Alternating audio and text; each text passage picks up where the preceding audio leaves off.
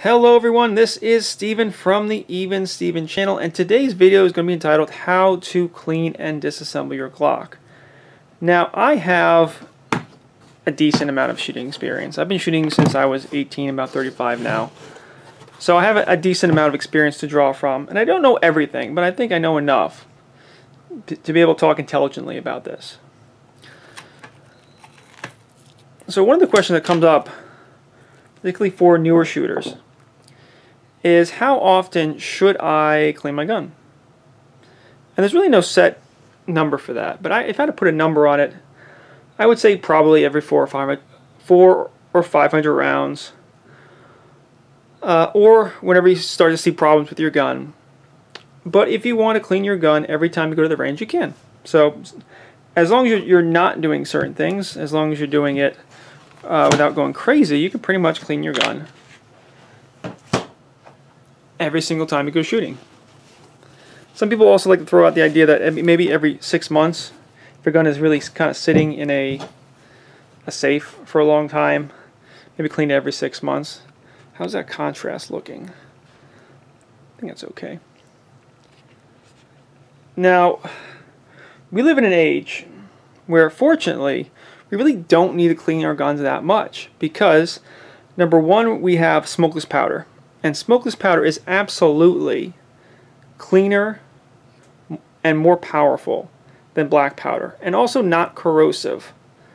And we also typically have non-corrosive smokeless powder. Unless you have some really weird surplus ammo, almost everything you're going to get out of a store, walking into a store, buying it, walking out of a store, is going to be smokeless, non-corrosive. And that means you really don't have to be too crazy with cleaning your guns. If you were shooting black powder, you pretty much have to clean it as soon as possible, or else it's just going to corrode and rust out your barrel. So for smokeless powder guns, honestly, you really don't have to worry that much. However, you want to keep your guns clean. You want to be able to take them apart and clean them. So let's do that. We start with this Glock Model 19. This is pretty much a stand-in for any kind of Glock, because the Glock formula really isn't all that different across different models. Different calibers, different sizes. It's the same basic action, to be honest. And I guess we'll start with the magazine. Now typically, let's see, what I'm going to do is I'm going to grab a punch set, and I'm actually going to use the smallest punch. But typically with a magazine, you'll see the base plate slides off a certain way. You can see that there's a little seam here, so this should slide off right this way. So I should be able to just, no, okay. Typically you just push down on the tab and it slides right off. For whatever reason with Glock, there are these kind of holding tabs inside of here that kind of stop it from so easily coming off. So what you can do is get a small punch, kind of work this punch inside, squeeze a little bit on both sides right here, and kind of use that to work it off. Now this base plate is under tension. So as you're taking the base plate off, keep in mind that the spring's going to want to fly out. That actually wasn't too much. But keep in mind the spring's going to want to fly out.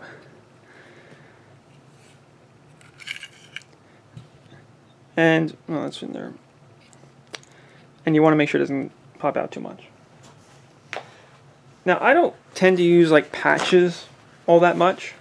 I tend to use just simple paper towels, because paper towels are kind of cheap. You can go into a store and buy a roll of paper towels for like $1. And I just kind of like start wiping stuff down.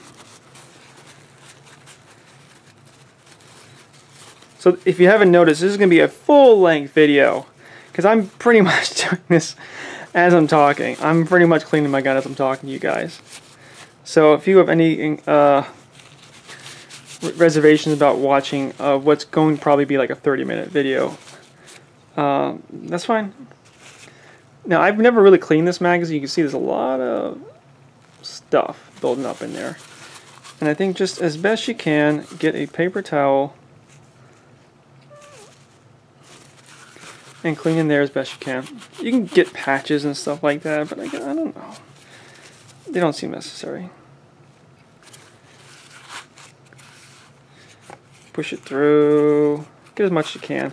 Typically, you really don't have to clean your magazines all that much. In fact, this is the first time I've ever cleaned this magazine. I've never cleaned in my Glock magazines because I wasn't 100% sure I'd take them apart, to be honest. And as you're putting it back together, you make sure your magazine follower is going a certain way. Seeing as this is kind of on here, I'm sure you can take this off, but probably just better leave it on. This is going to go this way. This, I'm holding this in place. This tab is going to go forward. And at that point, you can kind of just slide it on. You don't have to worry too much about these tabs. You can still kind of slide the base plate over the tabs.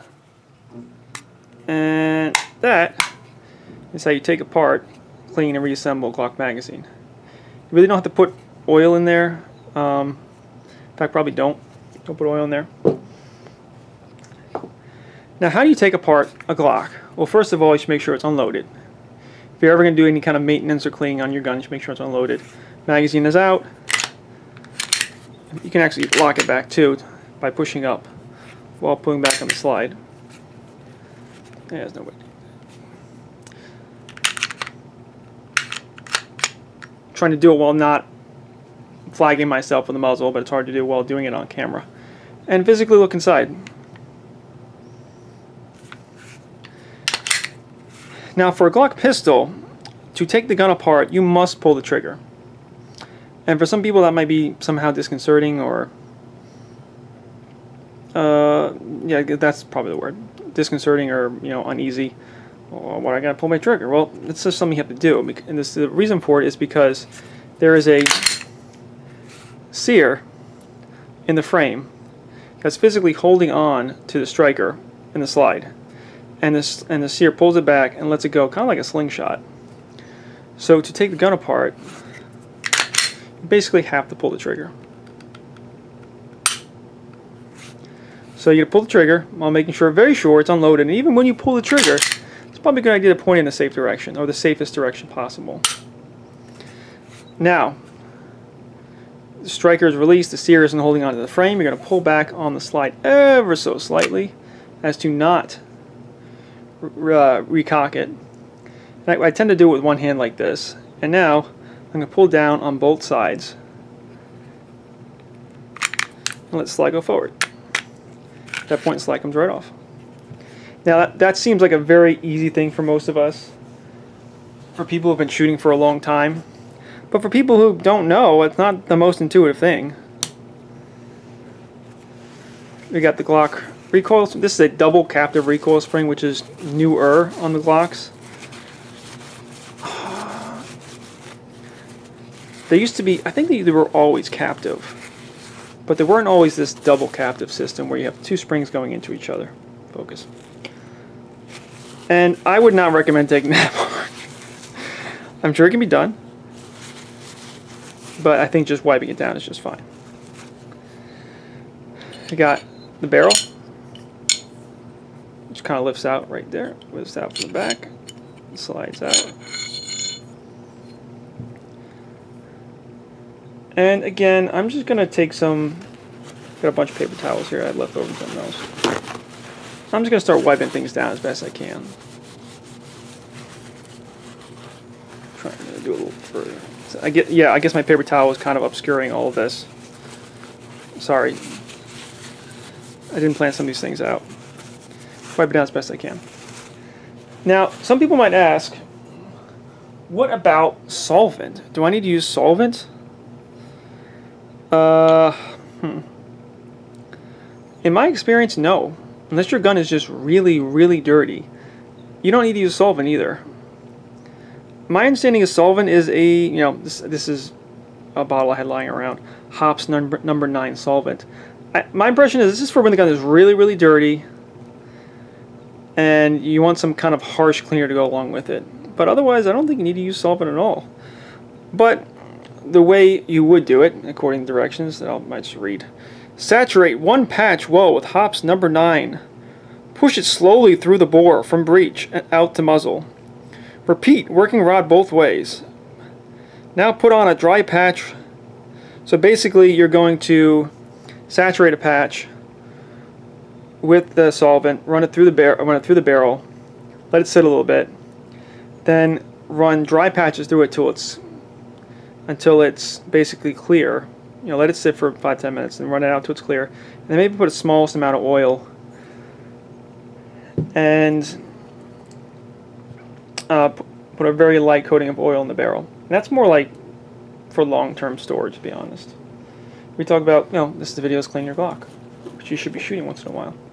Now, Glock does include these two pieces. This is more of a pull-through to put a patch on and run the patch through the barrel.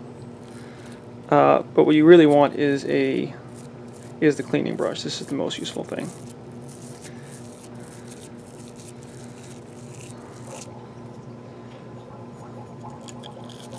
And just run it through. Wow, that's a little stiff actually. Oh. This is a little long and flexible, and that's not the best thing you want. Although it does come with the gun. And now we get a nice clean. Let's take a look. I'll run that a few more times. Maybe I need to use some solvent.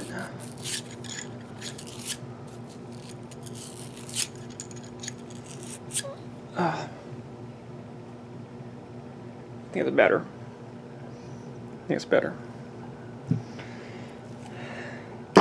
And then again, I'm just going to kind of wipe down everything as best I can with paper towels. There are certain areas that are obviously more dirty than others. I'm trying to use a reflection to show it.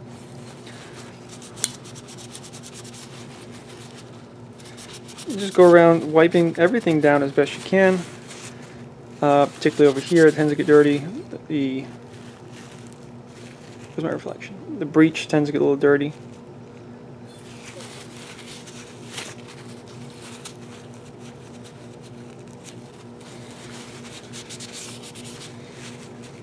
Now this is another little trick I picked up, I think somewhere on YouTube, and if I remember where it was, I would have said it, but I don't.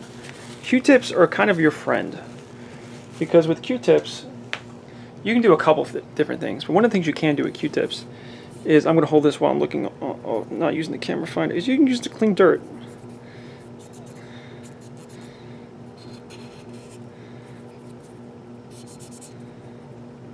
I'm kind of just giving it a once-over, kind of looking over things.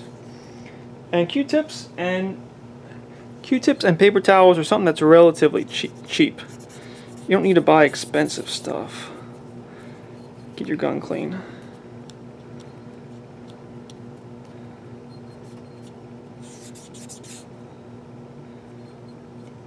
Okay, it's good enough for now.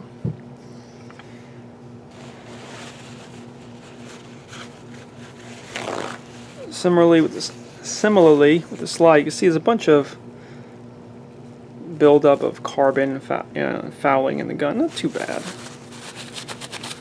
I'm just going to wipe it down. I could probably being a little wasteful with these paper towels, and then I could just rip them in half and use smaller things, a little more like a patch. There's a lot in the magazine well here. And what you can do,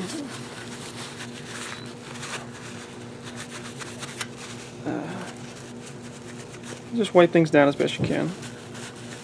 I'm not going too deep because I don't want to make this video any longer than I am already. Just kind of wipe it down. This is something you could spend hours just going around and getting all the gunk out of your gun. That was a striker. That looks like that was a sear.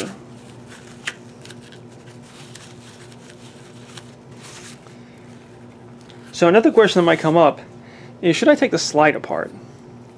Now you can take the slide apart, or start to take the slide apart, by relieving the tension here.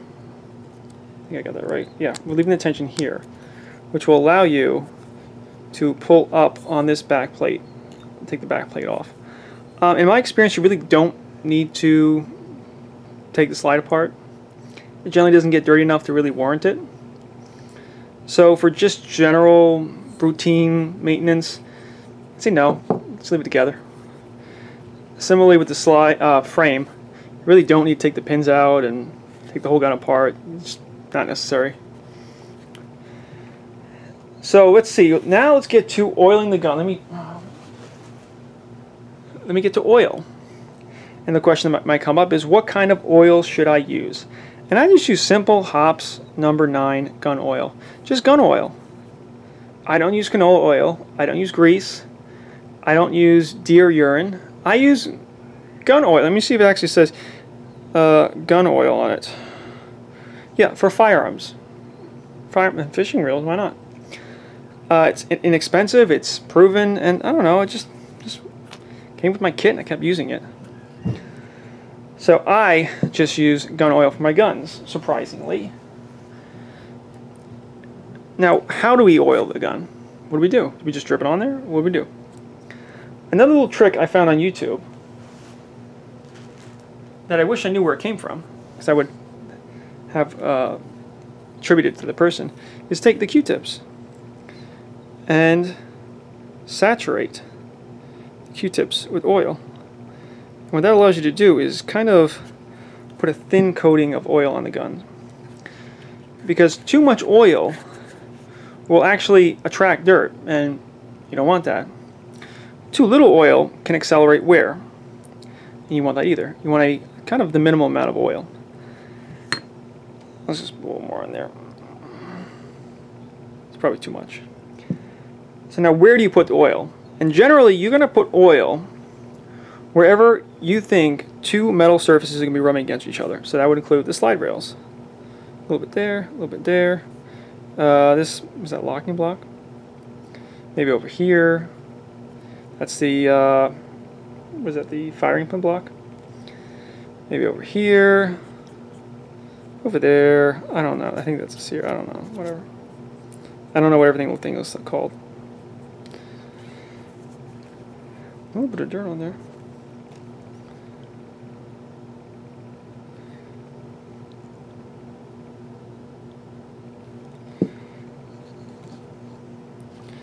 Maybe a little bit over here.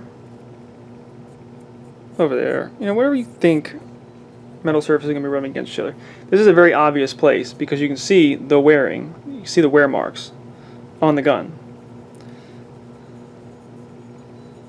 I don't think you really have to saturate the whole barrel in oil, but we're going to. Maybe we'll here on that's the locking area. Take a look at that. Yeah, it seems to be wearing right there. I'm not sure if this needs it or not, but we'll do it anyway.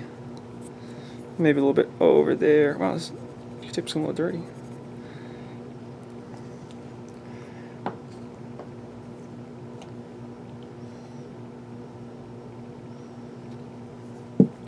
I'm going to put a little bit on the side here, even though it probably doesn't need that. That's a little too much.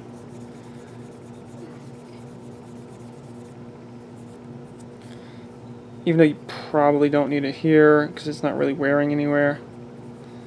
I'm going to do it just for fun, I don't know. Again, a very light coating. As light as you can, not nothing, but a light coating. And then you just put it back together. So we're going to take the slide, put the barrel in the slide. It's going to go like that.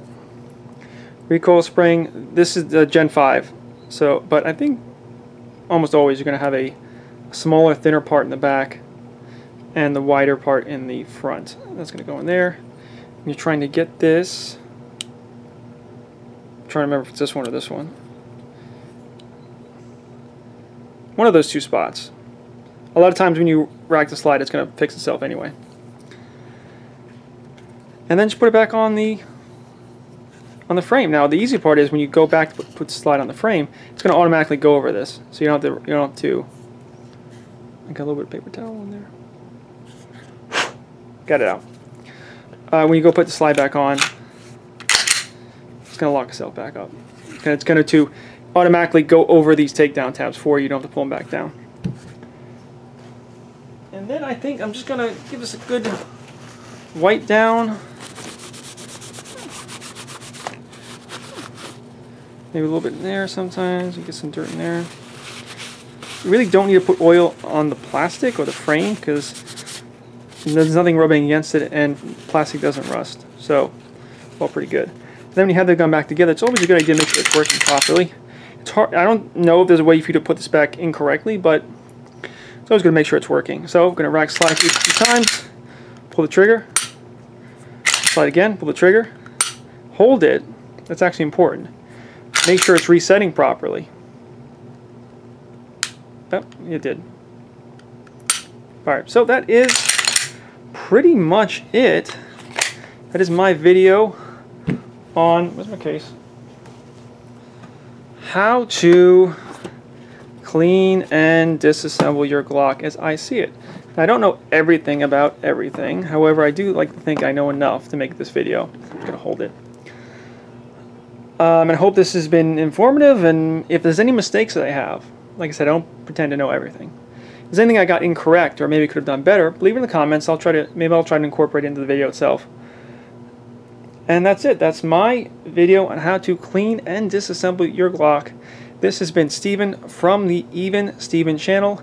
Thank you and goodbye.